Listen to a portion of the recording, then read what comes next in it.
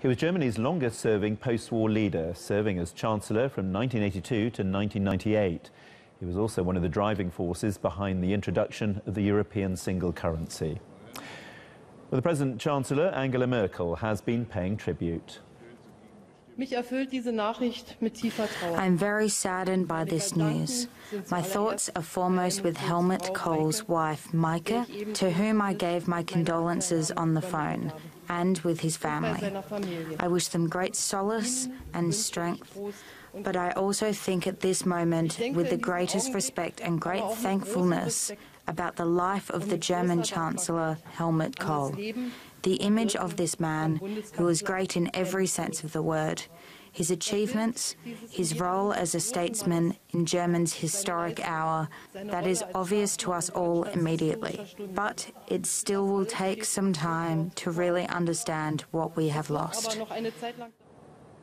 Well, Ira Spitzer in Berlin has more on Helmut Kohl's legacy.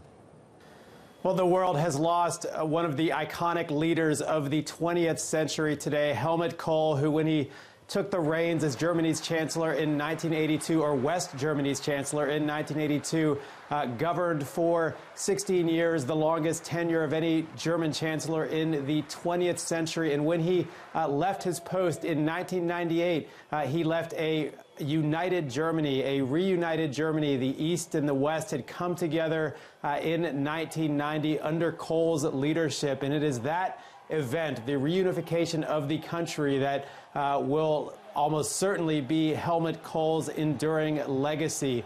Like many, he himself was surprised at the swiftness with which the East German state fell apart after the fall of the Berlin Wall. However, seizing that historical moment, and in some cases moving much faster than his allies would have liked, he really set the wheels in motion to make reunification a reality. And of course, a reunited Germany now sits as the largest economy in Europe, a world power. So Helmut Kohl is really considered the architect of this country that we now live in.